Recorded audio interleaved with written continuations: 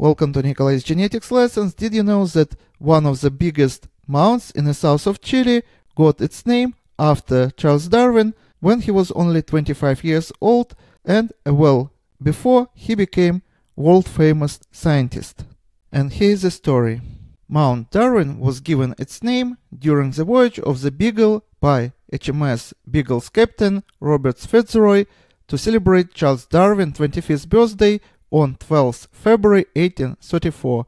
A year earlier, Fitzroy had named an expanse of water to the southwest of the mountain the Darwin Sound to commemorate the Darwins' quick wit and courage in saving them from being marooned when waves from the mass of ice splitting of glacier threatened their boats.